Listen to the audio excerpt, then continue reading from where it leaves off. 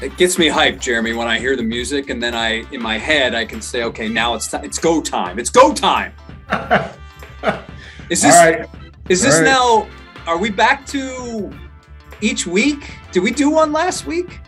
Well, this would be 2 in a row. Woo! Wake the kids, phone the neighbors. Yeah, so that's back to back, and if we do a third, that's called a streak.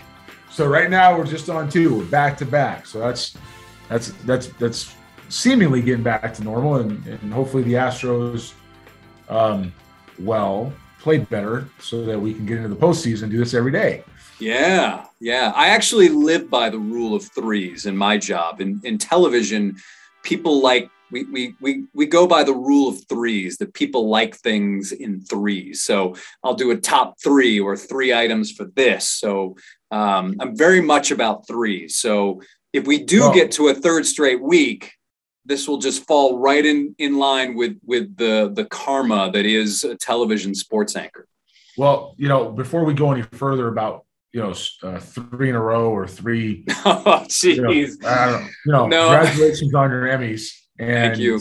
And how many did you get this time? 11, 12? No, it was 3. Thank you. Yeah, the rule of 3. You. But really, and that makes what, 32? 32. Yeah, 32. It's crazy, man. So, one of us see that this is good. One of us on this group has 32 Emmys, and the other one's a former scout. So yeah, that's yeah. good. But not to get too deep into it, but really, I thank the directors, the producers, photojournalist Mike Orta, who I work with here, who makes me look good. All those people make me look good. Molly Baker, our executive producer, who great. Helps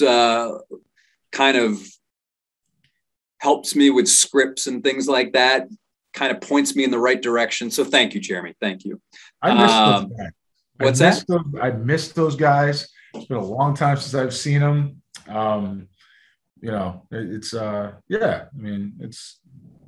That's good. Congratulations. Thank you. The Houston Astros seem to be playing down to their competition. Do you have any explanation for this? At any given point during a baseball season, teams are going to get really, really hot, and they're going to get at times they're really, really not, and they don't always come when you'd like to see them happen.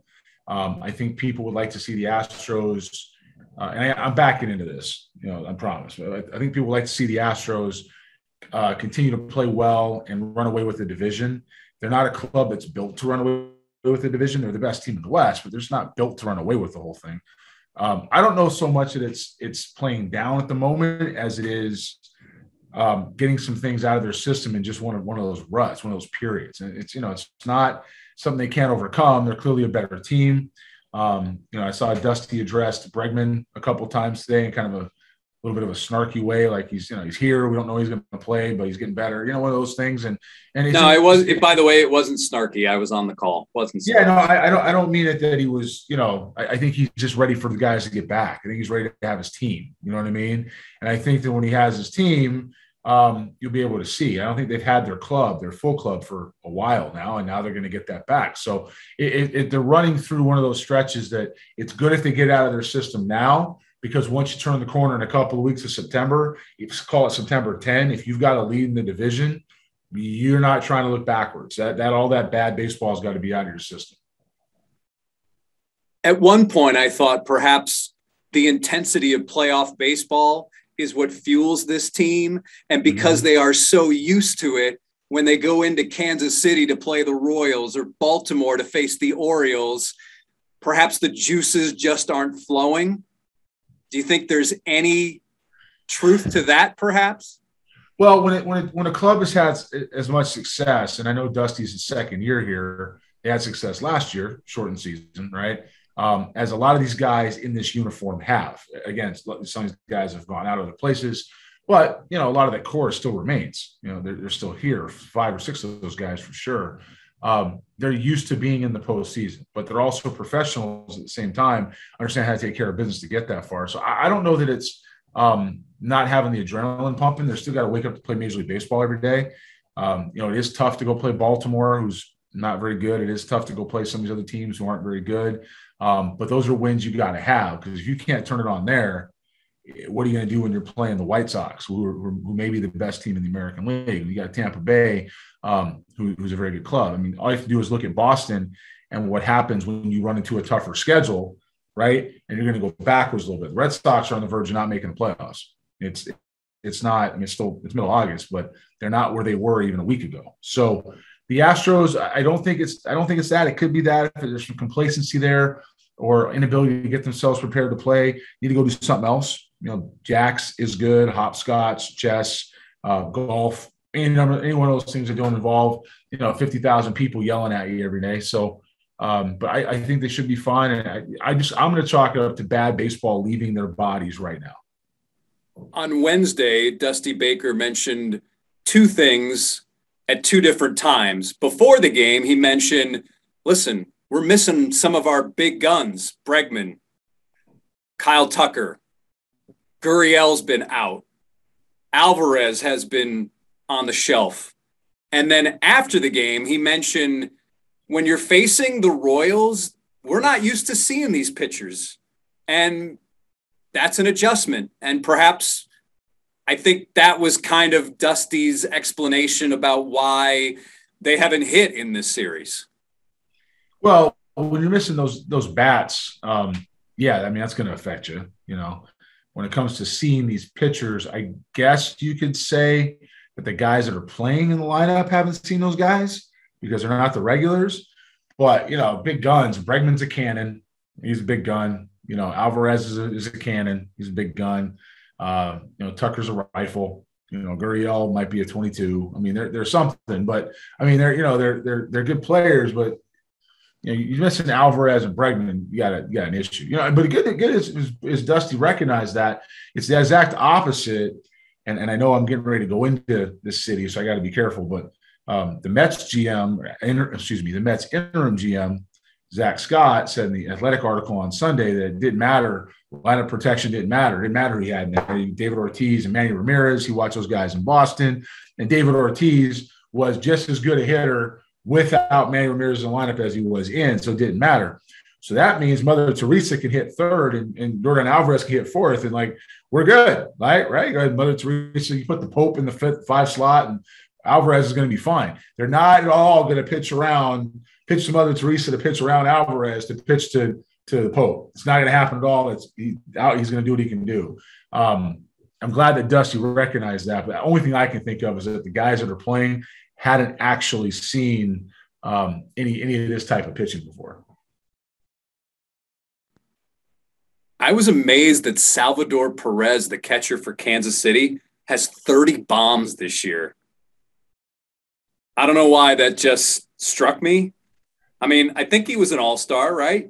Yeah, he was. Salvy's been playing for a while now. I want to say it's at least a decade with Kansas City. I know he was there in 2015 when they won the World Series. I believe they beat the Mets, actually, now that I say that. Boy, the Mets are really going to love me after this. That's two shots right away. But it's all right. Better me than Steve Cohen. Oops. Did I say that? He's been fun to watch, too. That's been interesting. In any event, look, Salvador Perez has been there a long time. He's a good player. He's got 30. I looked up today and saw Shohei Ohtani had 40. That shocked me. It's middle of August. I mean, the guy might hit 55 this year, this type of pace, 55, 58. And these are real, we're still chasing Maris. These are real home runs. You know what I mean? So be interesting to see. And that's why the time frame, the fact that we're where we are middle of August, and that's, Perez has 30 bombs. I guess I didn't preface that as much as I should have, but I mean, here's a guy who's hit 27 twice. That's his career high. And, he's sitting at 30 right now.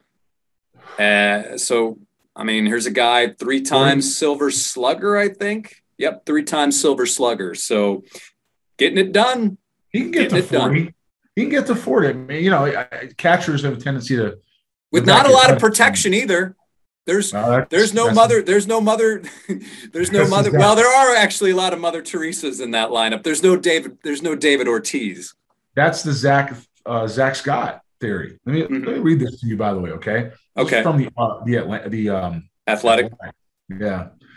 Scott is on the Mets lineup issues, and they've had several. Okay. Scott, for his sake, doesn't think it's a mixed problem in New York now or even in Boston.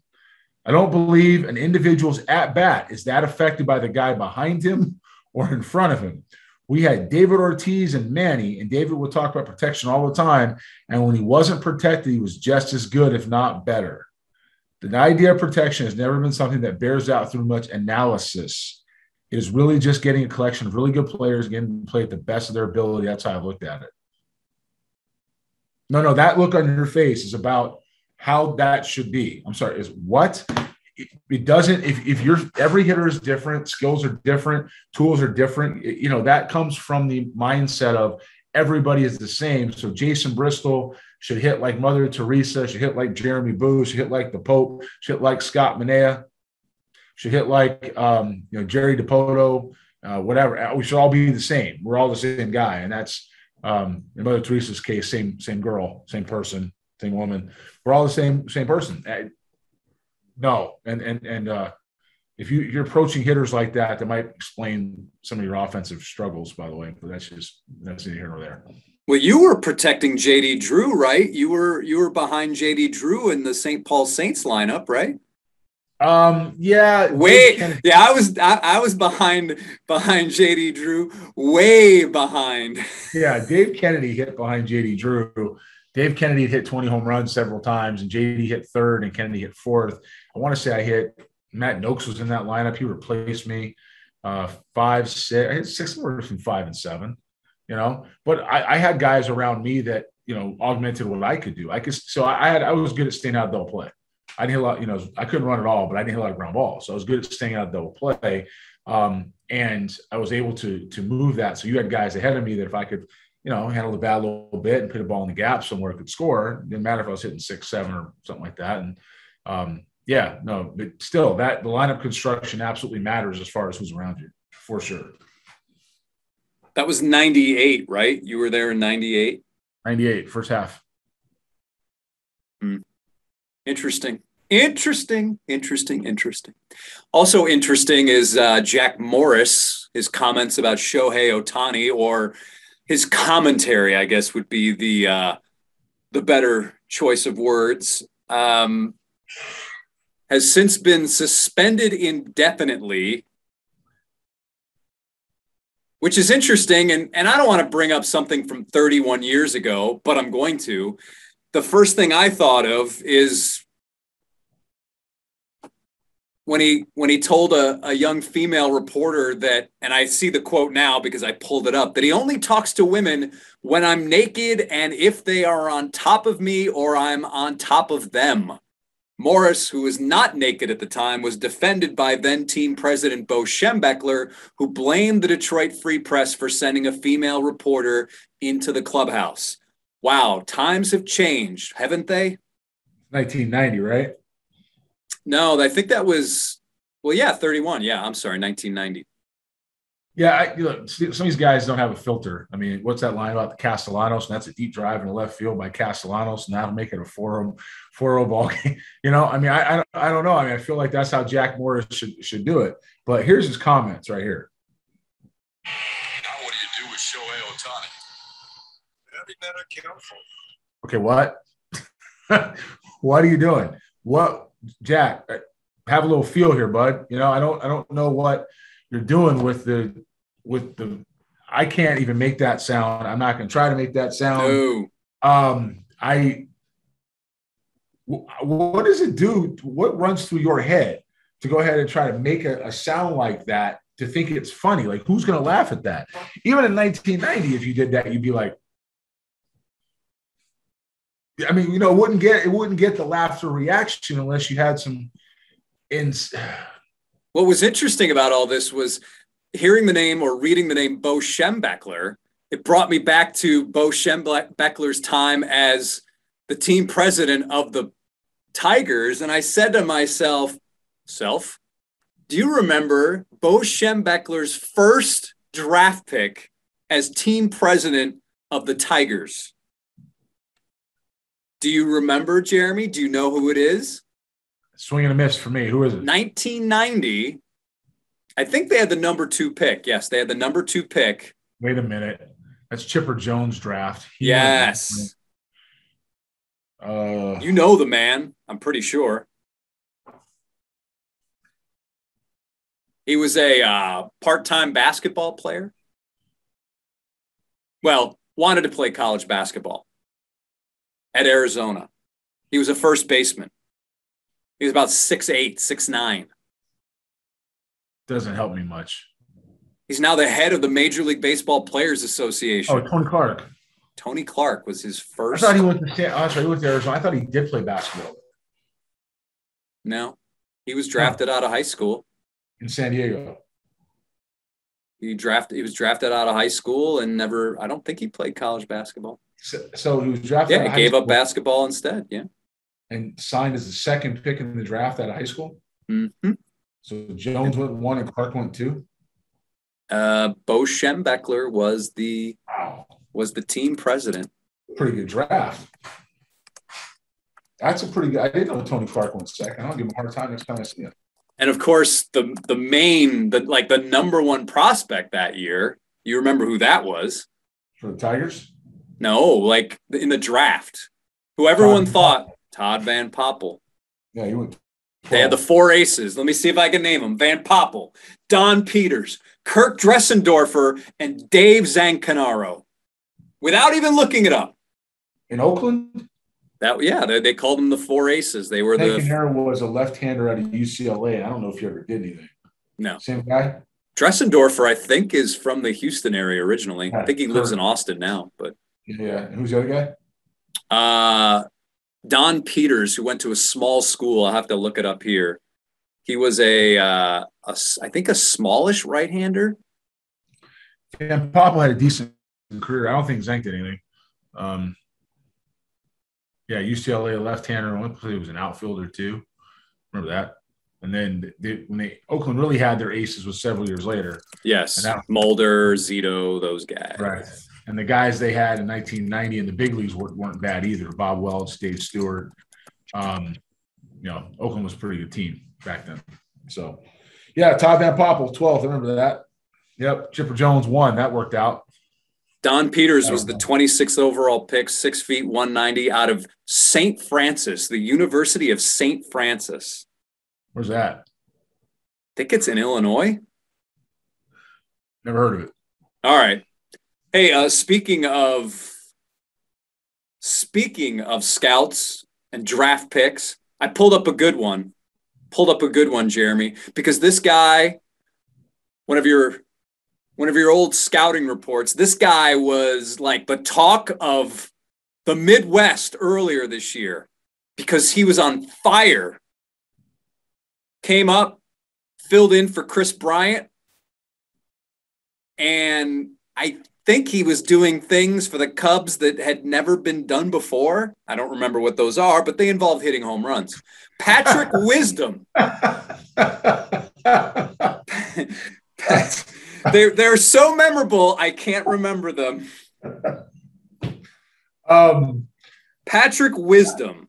Should I read what you wrote back then? Yeah, you know what? Go for it. I haven't read this report in a while. Regular third baseman in major league role, has potential to profile offensively, but doesn't trust himself and allow for his power to come through. Cheats to the pull side, struggles with spin, quick bat, plus strength. Good defender with soft hands and instincts. Will improve once he learns to get his feet underneath him when he throws and allows his arm strength to play properly. No ceiling left, but plenty of room for refinement. Type of player that can thrive outside the constrictions of college baseball if he believes in himself, needs professional at-bats. I think it's very interesting in this report that you twice mentioned the mental aspect of his game. What do you recall basing that on, or was it just your feel of watching him play? I got him. I think the game I saw, one of the games I got him at, I want to say was University of Portland. It's just a memory off the top of my head. It might be wrong. But he looked like he was, it might have been Stanford. Anyway, he was jumpy. He cheated a lot. Anytime a hitter does that, it's two things. Either anytime a hitter did that before 2020, it meant that they were trying to do too much with the baseball and instinctively didn't trust themselves. That stuff wasn't taught. Nowadays, it's taught to swing as hard as you can, fall down. If you swing and miss, so be it. I mean, that's just what they do it. But then they didn't do that. They were teaching you to actually do something called play baseball, right? So if a hitter did that and spun off and lost all of that, that usually meant they didn't trust themselves.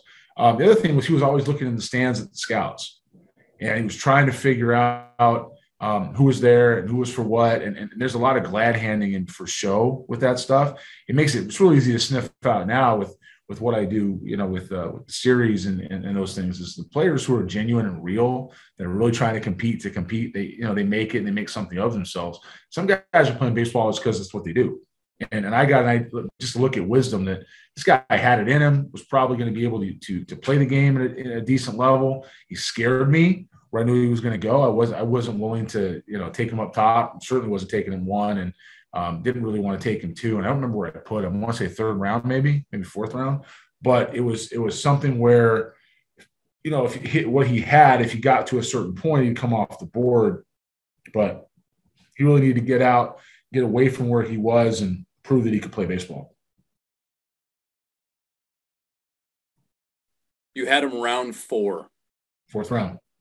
Yeah. But here's a guy, though, who's really become, he's a grinder, right? To last this long in the game.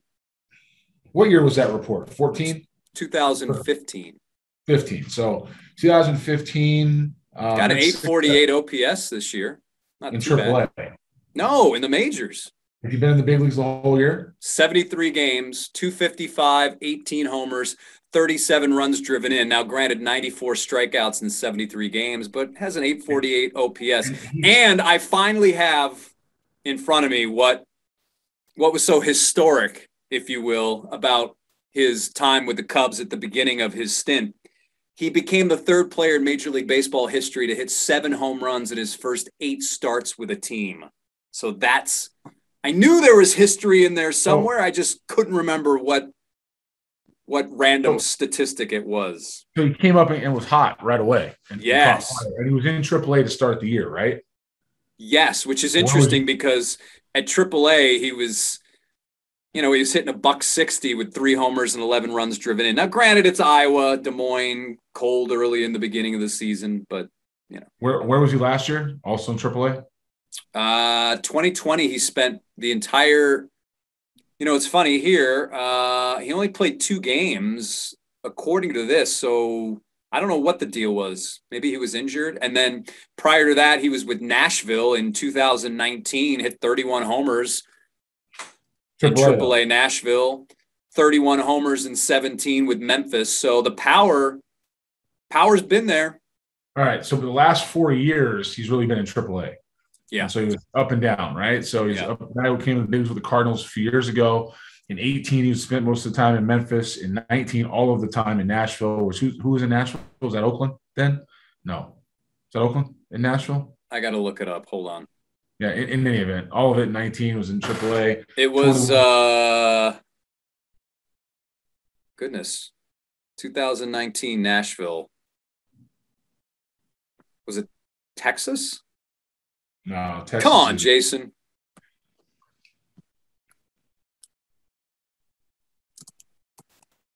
Maybe it was Oakland. Oakland's in Vegas, I want to say. So I don't know if that's right. Gosh, how bad it is. How bad is it that we don't know this? I mean, that just tells you it's the Russian roulette of it's Milwaukee. Yeah, it's Milwaukee. Back to Nashville, right? Brewers are back to Nashville. Brewers are Nashville a couple times. I'm tempted to edit this part out, but I think I'll leave it in there. The Brewers went back to Nashville a couple times. They were when I was with them, they were in Nashville, and then they moved to Colorado Springs, which was a mess for them, and then they went to San Antonio for like 2 years, right? and then back to Nashville. But in any event, so the Brewers didn't bring him up. Cardinals didn't bring him up. He's sitting in the airport PCL league. I'm not taking anything away from the guy. He's still got to hit the ball. And the Cubs bring him up because he needs something, and he catches lightning in a bottle, and he's had a pretty good year. But he signed in. You said it was 2015. I thought it was earlier than that. I thought it was only 14 or 13. The report it was 2015. So yeah, well, I mean that would have been the year. But 7 years in the big leagues, or 7 years of playing, 8 years of playing. Last 4 have been mostly in AAA. He would where they took him, which we talked before the show, is in the comp round. That's way up there, right? I mean, for me, he was 52nd overall. Not for me, and honestly, I don't care what he's done right now, that's a miss. Where I was at, the 4th round for me was what I called my graveyard round. That was my graveyard round. Like if I put you in the 4th round, it was behind everybody else. It meant I respected what you could do. I was fine with you at some point, but I wasn't going to take you up top and pay you a bunch of money. If you were available in the 6th, 7th, 8th round, 4th back, I couldn't argue in the 4th round, but I wasn't going to be happy about it. And if you went in the 7th, 8th, I'd be feel pretty good about it. Anything above that meant I liked you, and there's some guys that you place, and this is funny because this is how you construct a list. You definitely go in order of guys you like, but there's guys that are going to go early in the draft. The guy from Fresno State, Taylor Ward. Taylor Ward. I couldn't stand him. I couldn't stand him. I think I put him in the 2nd round or 3rd. I just couldn't. I put him in the 7th round. I couldn't stand him. And there's other guys you put that are just out of reach because they're going to go off the board, but you don't have to get them. This guy's going to go in the 1st round. Don't like him. 2nd round, not a fan. You put him in the 3rd round, I'm not going to get him there. But I like him. No, you don't. No. Then there's guys like Rhys Hoskins that you have, go in the 5th round, you put in the 2nd, even though the numbers on him, bore out where he should be on the edge of the 3rd, probably the 4th round. You put him in the 2nd round because you want him. Same with Adam Frazier, right? 2nd round because you want him. Not got. So wisdom for me was a report where I was like, no, all right, I get it, but let somebody else have it. I was looking at your rosters for the New Balance Future Stars Series event in just the main event. The main event. Okay, the main event. There was a name that kind of jumped off the list for me. We got Spoljaric. Yeah, Turner. Yeah, Turner's pretty good. Dad played. I can confirm that Dad played. Yes. Dad was pretty good. Dad used some tricks of the trade. I can confirm that. I was lucky enough to locker next to him for a short period of time. Whoa! What do you mean? Oh, I didn't tell you that story. No, you are now. Okay. What is it? Well, I don't know if I can say it on the air, but I'll say this. I'll say that Paul bailed me out one day when I thought it was just a general story about you guys being locker mates or near each other. No, I mean, we're right next to each other. The short version of the story is this. You may remember I had some, I got, contacts, right? They're hard contacts, and I just went and got some new ones. Well, for 20 years, and certainly at that time, I wore, 25 years, I wore gas permeable lenses. Okay. And they were expensive. They were $500 a lens at the time. Right. So, not really covered by insurance. They weren't considered medical. So, it's a lot of money for a lens. Well, I'm in Tampa.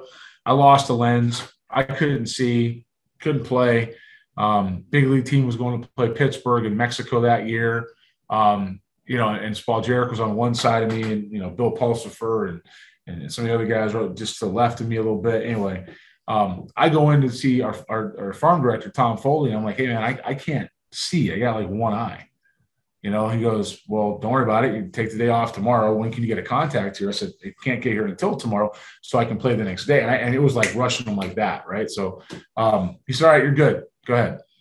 So, I went out that night and enjoyed Tampa Clearwater.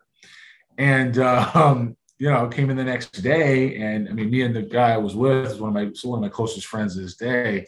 He was a pitcher. He had pitched the same day that I had played and lost my contact. And he couldn't. So pitchers the next day didn't have anything to do. So all he had to do was run and play a little catch and went home. That's what they had to do. Well, I was a position player, obviously, so I was supposed to play. Well, so we went out that night and we enjoyed Tampa Clearwater till about 4 a.m, maybe a little bit later, and there weren't any curfews for the level we were at in spring training. And I was told I had the day off. So what was I going to do? Come in there, run a little bit, lift some weights, sit on the bench, and go home. I wasn't going to do anything.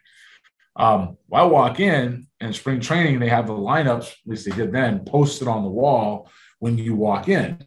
So there's a AAA game, AA game. There's the big league game, just so you know if you're going the other side. And back then, that was actually across Tampa. And then you had, the A-ball games. Well, I walk in, or Clubby, who's now the big league Clubby, says, "Hey, man, how you feeling?" I said, a little tired, a little tired. He goes, "Well, better figure something out because you're playing." I looked at the wall, and I'm hitting fifth. I'm like, "What are we doing?" And I said, I said, "Westy, where's Foley?" He said, "Don't, you're playing." I said, "All right." So I went and go sat down in my locker. Now I got one eye. I've had no sleep, right? And I got to go play in this game. It's AAA game day, and I'm sitting there next to Spoljaric, and Spal is looking at me, and I'm just like this, like just. He goes, "You're all right?" I'm like, no, I'm not. He goes, "What's wrong?" I said, "I went out. We enjoyed Tampa. I got one eye. I got to go hit today with one eye." He goes, "Oh, that doesn't sound like it's a whole lot of fun." "No, it's not going to be a whole lot of fun." He goes, "Here." And he went ahead and he found a way to get my senses back and make me alert. And I woke up that day, or snapped out of it, and let's call it a Red Bull, something like that. And I went out and got a couple of hits and saved my job for a little bit. And Paul was able to reach into his bag of tricks and give me like a Red Bull, and I was able to go play and get some hits. So when Turner came through, I called him up and I said, "Hey, man, there's no chance." It was like a month and a half. We were next to each other. "There's no chance you're going to remember this, but this is what happened in the year 2001, and you saved my job, and your kid came through, and he's got a starter delivery. He's prototypical body. Might be Adam Wainwright. It's it's a plus curveball, plus changeup 93 right now, and he's a first rounder." And he goes, "Well, first of all, you're welcome for saving my job." And he goes, "That's great to hear, man. It's great." And we talked for a bit, and it went on. Paul's a good dude. It's good to see Turner. Turner's got a chance to be an early round draft pick. He's what they look like, man. He's fun. Paul ended up pitching 195 games in the major leagues. 195. How many years? I was in Seattle for a while. 6 years.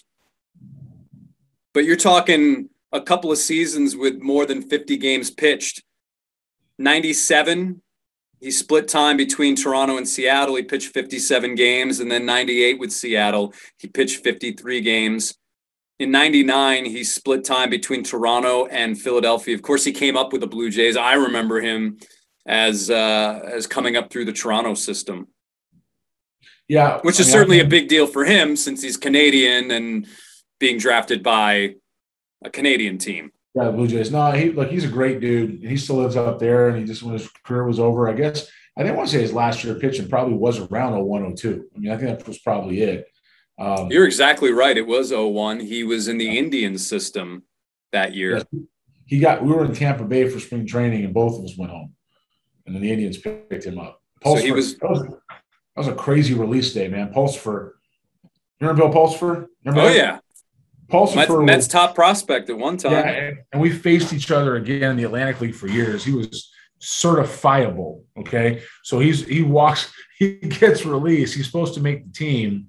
It's him, it's Spoljaric, and I want to say it was Bobby C for one spot. And Bobby C was, their guy, giving a bunch of money. Pulsifer was a veteran at that point, reliever.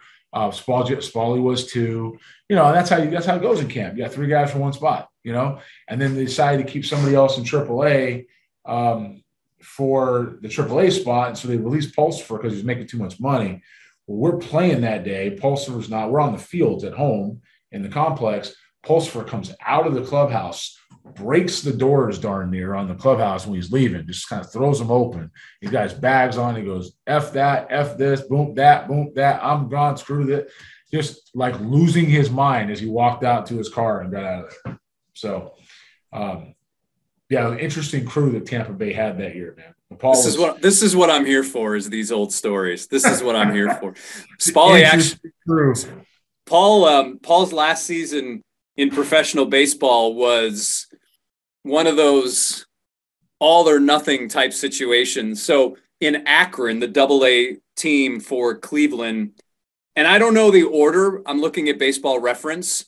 So I don't know. I assume that he would have started in AA that year and then gone up to AAA. That would be my assumption.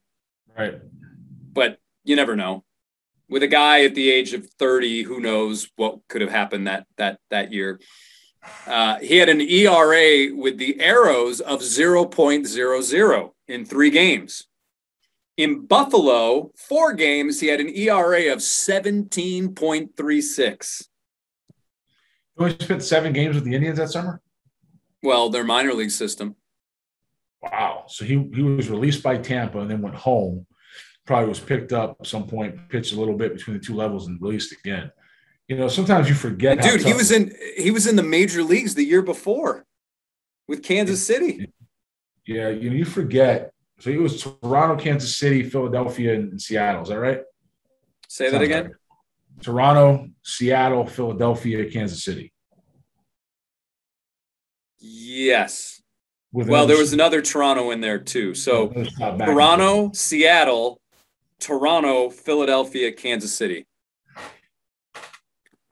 Who doesn't come to Extra Bases podcast for Paul Spoljaric talk? I mean, come on, people. Guy's a good dude. He's a good dude. And you know, the baseball family, and we'll say this, we do take care of each other. You know, it's one of those where he's a good guy. He took care of me. I was more than happy to return the favor for his son. But the best part about it was his son is a legitimate early round draft pick prospect. He's a top 50 pick. Legitimate top 50 pick. He's going to throw 96, 97 by the draft next time with a plus breaking ball and change up and a bunch of strikes. And man, I'm telling you right now, remember Mike Soraka? Mm-hmm. He's better than he is at the same stage. He'll be better than he was at the draft next year. He's a phenomenal kid. I can't say enough of good things. It's just so great that he's Paul's kid. You know, it's so great that he's Paul's kid. So, you know, look, the game has a funny way of taking care of itself. You know, who knew 20 years ago or 21 years ago, whenever that was, that him helping out a young kid who was trying to make a club and feed his family while he was on the way out, turned around and he ran into that particular guy when his son was coming out. And you know, just because they've been quarantined, they've been in Canadian quarantine, right? So not a whole lot they've done. And now his kid's going to be a legitimate guy. Like, that's a really good feeling, and it's funny how baseball works. But it's also pretty gratifying to be a part of. I think on that note, it's time to wrap up this episode. I love that story. I love those stories. He's a good dude. He's just a good dude. You know, and that event, by the way, that main event, it's got some twists and turns, some surprises in it now. Okay.